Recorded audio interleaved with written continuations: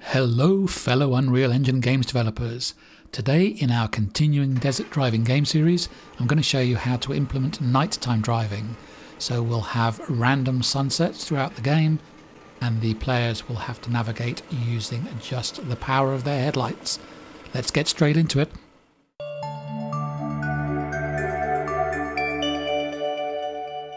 The first thing we're going to do is play around with our sun rotation to get the nighttime effect we want. So if you go to your lighting folder in the desert map, choose the directional light, and currently we're only really interested in this Y value. We've got it to -10, which is low in the sky, and we want to reduce it to the horizon or below the horizon for our nighttime view. So let's start off by changing that to 0 to see what it looks like.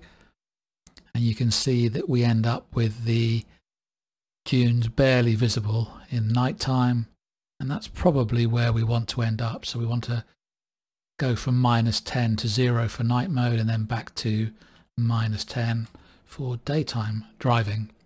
So let's start to implement that in a blueprint. So go to the player controller and we'll just put it on a key for now.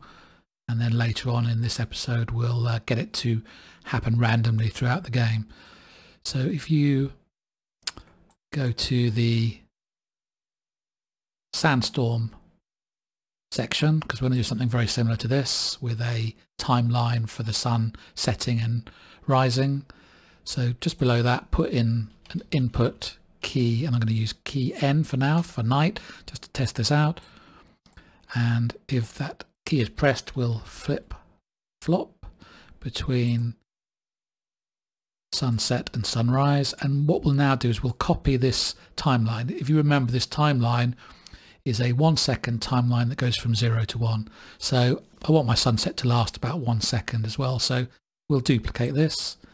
So select it, Control W, and just double click.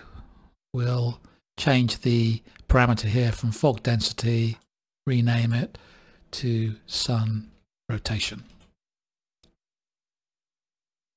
Okay, compile. And actually let's just rename this as well to sunset.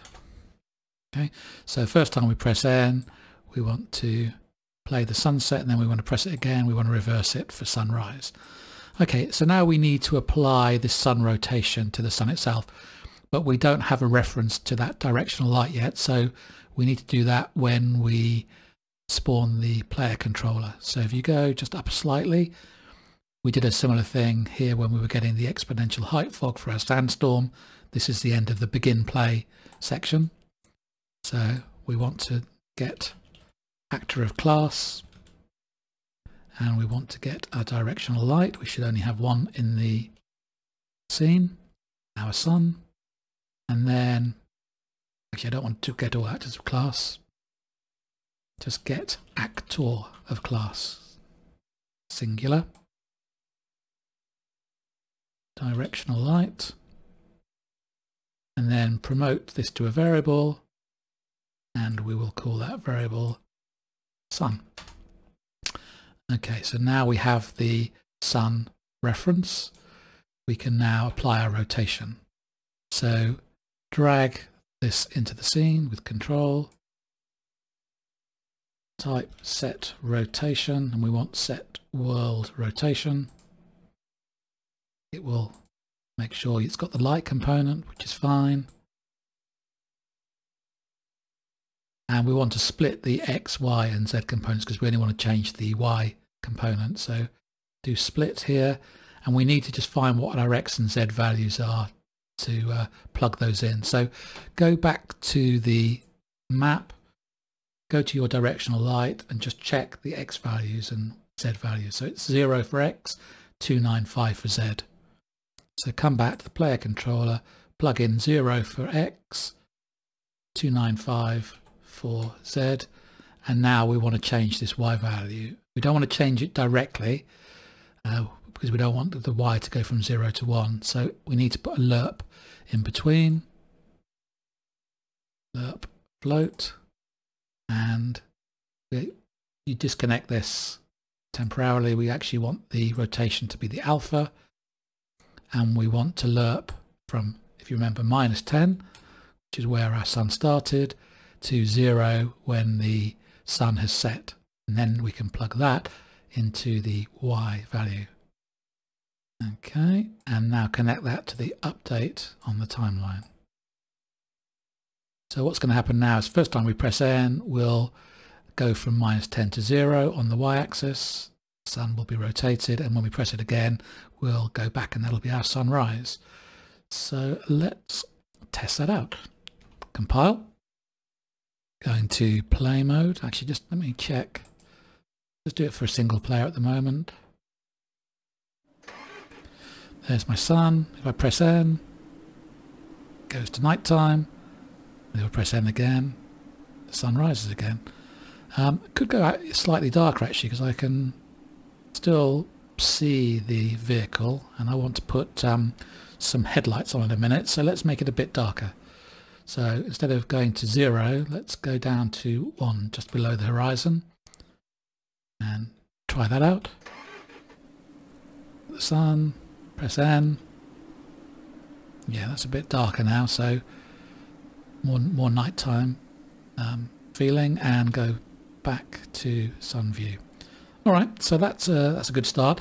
So we can now add some headlights to the vehicle, and there are two ways we can achieve this. First of all, the material actually has some emissive color on it. You might have noticed when we did the car textures, so we can apply that, and we can also put some spotlights on the front as well, although that does come with a bit of a performance hit, so you might want to consider whether you do that or not.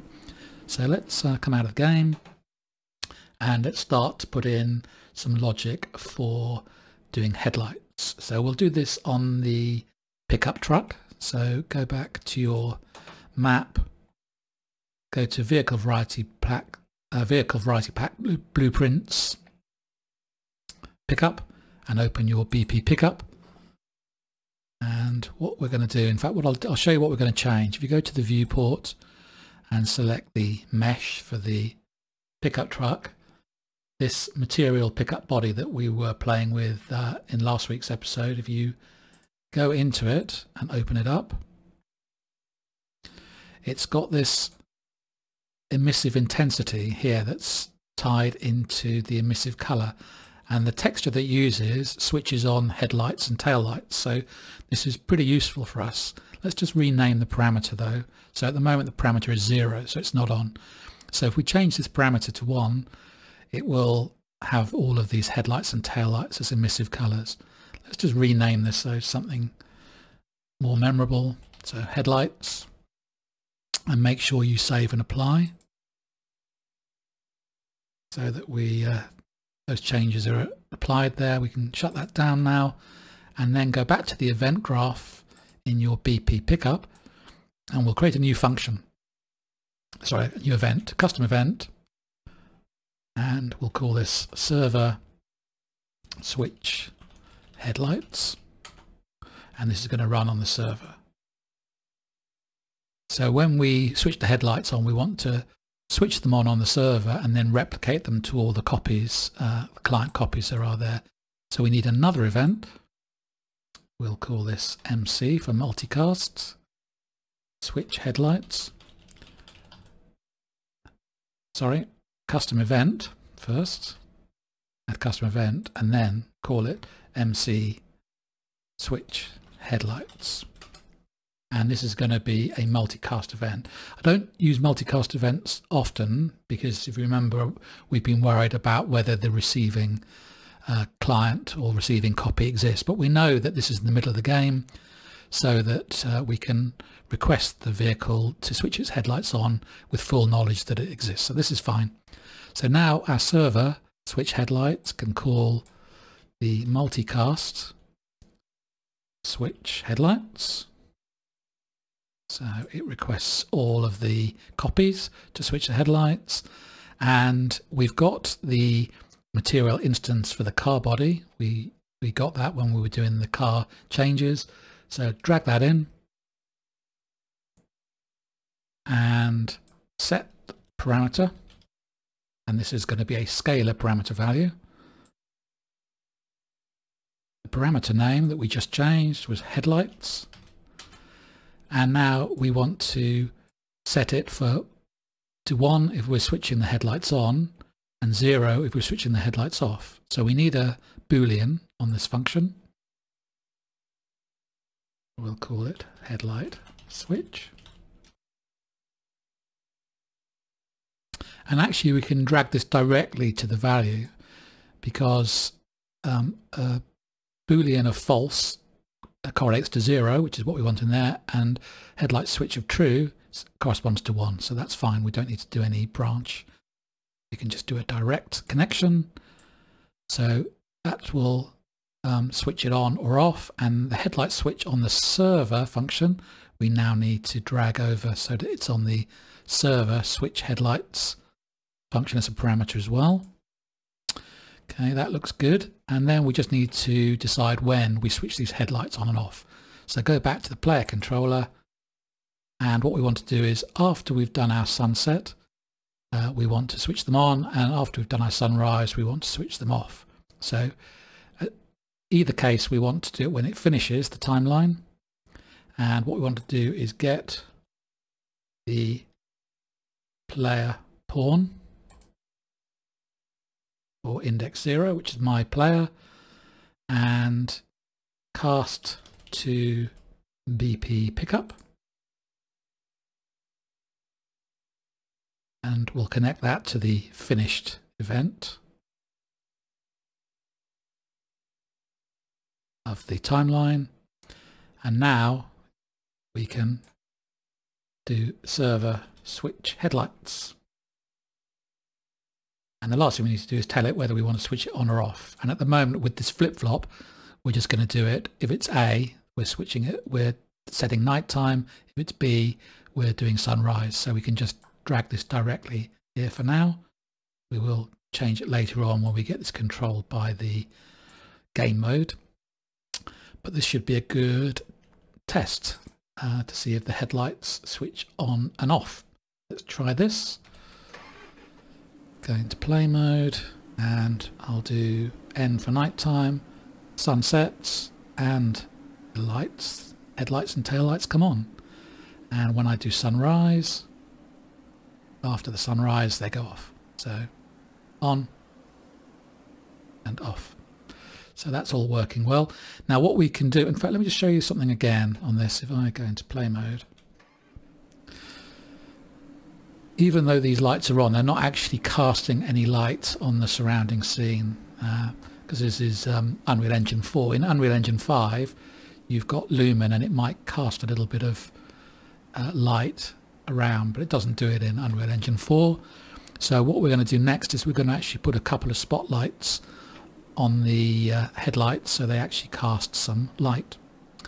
So we can do this in the BP pickup. Go to our viewport, and what we'll do is we'll add a couple of spotlights and position them sort of here and here so that they cast some light in front. Now be aware that these will be movable lights, and they will be a bit of a performance hit. When I've been doing some testing, I've been running this on a 10-year-old PC with a GTX 680 and getting about 40 frames per second. When I added these two spotlights, it went down probably about 5 or 6 frames per second, so it did have a noticeable impact. So you might want to consider whether it's an option for your game or not. Anyway, let's put it in, and you can then decide whether to keep it or not. So do add component, and we want to do a spotlight, and let's call that headlight, and then just drag it into place.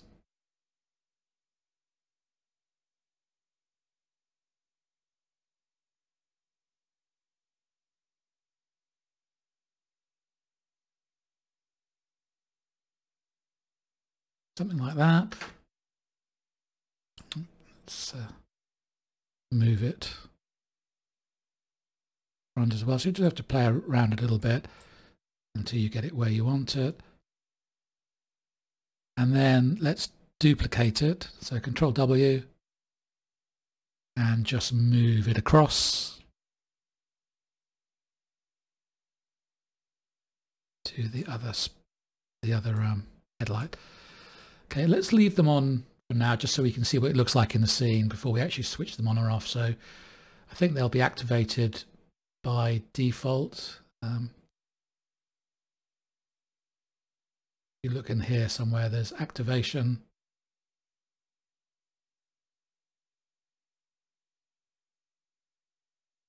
Actually, it's just visible, not activation. So at the moment they're visible. Excuse me. So let's just see what they look like in the scene. If we go into play mode, you can see they're on. If I go into night mode, that's actually pretty good.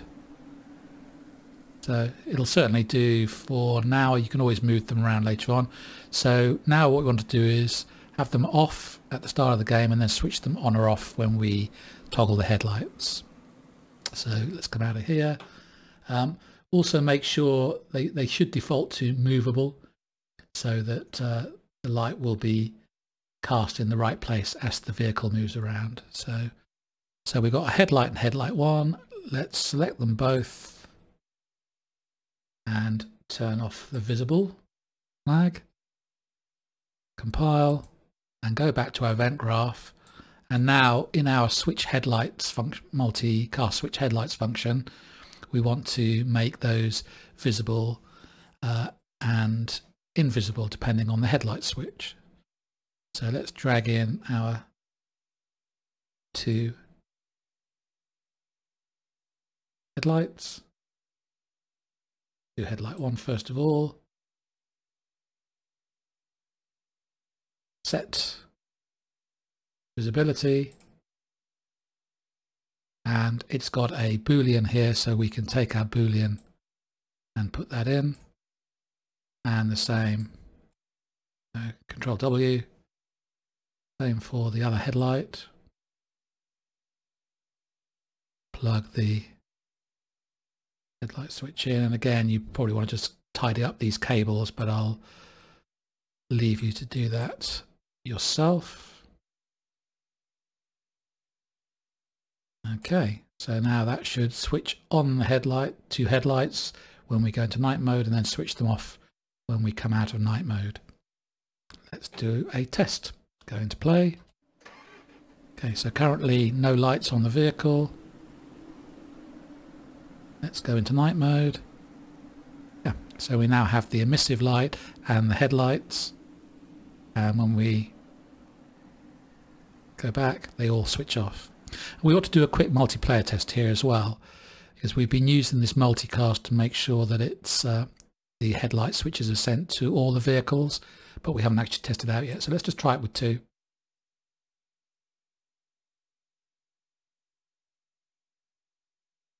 And actually this won't work. Well, no, it will work, but I'll show you the problem we've got. So let's do N here. So it's only applying the night mode on that particular client, because we're not controlling it from the game mode yet. But let's do it there, and let's also do it on the server. And let's just drive to the other vehicle.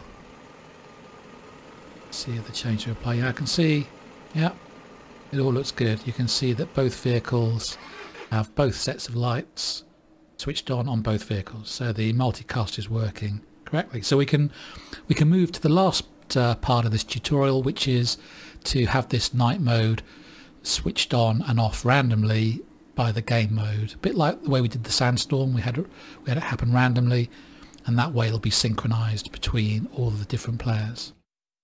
So let's go to the game mode. So come to your map, go to your world settings, game mode. We want to find pickup game mode. And if you find your section to do with the sandstorm, we're going to do something very similar here. We're going to have a timer, and we're going to have a flag which checks whether it's running, or it's going to happen randomly throughout the game, and tell the clients to toggle the feature. So actually the first thing we want to do is we want to change our player controller from an input to an event. So go back to your player controller, and now what we want to do is remove these first two nodes, And very similar to up here, we want to do a client toggle night mode and a branch, depending on whether it's on or off. So custom event.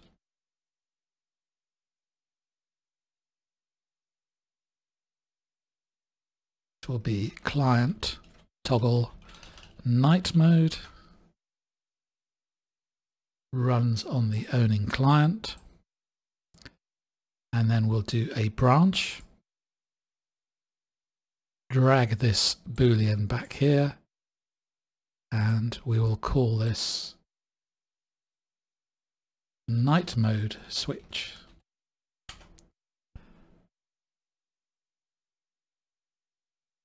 So if the game mode is telling the client to switch on the night mode, then we'll play the sunset and do all the headlight stuff, and if it's telling it to switch off the night mode, we will reverse it.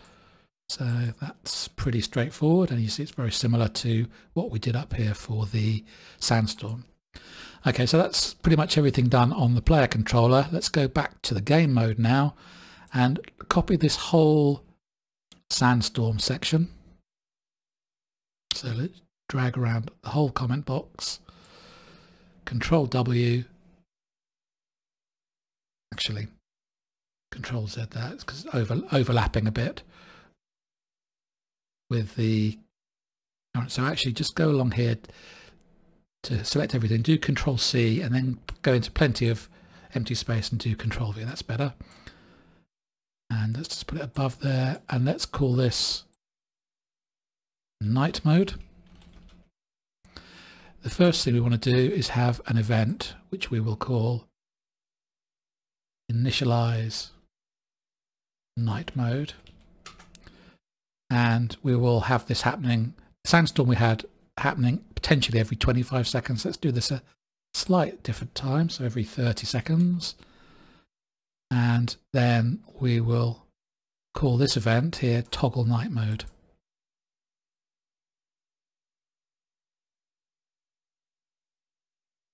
And rather than happen one in every 2 times, I want this to happen quite rarely.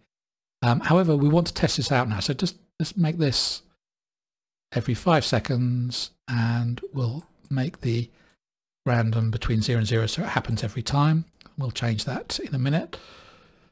Okay, and we need to call this initialize night mode at the start of the game so that it starts doing the timer. So if you go to the section here, this is the event begin play. We've initializing the sandstorm, and we'll now do initialize night mode as well so that it will start the timer. Okay, right, let's go back to the night mode. And now we're going to replace some of the variables here. So instead of doing, we're checking if the game's running. If it is, then we're going to randomize it, and then we're going to see if the, well, at the moment it's saying is sandstorm on, but we need a is night mode on. So our is sandstorm on, we need to copy, and we'll call this boolean is night mode on.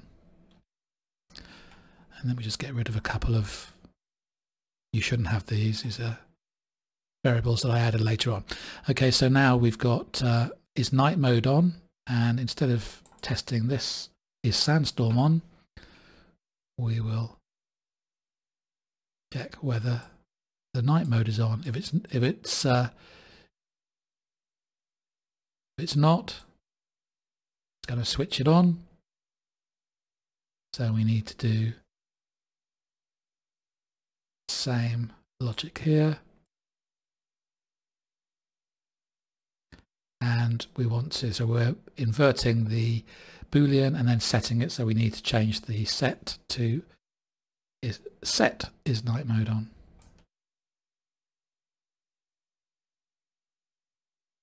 So we're just changing all the instances of is sandstorm on to is night mode on.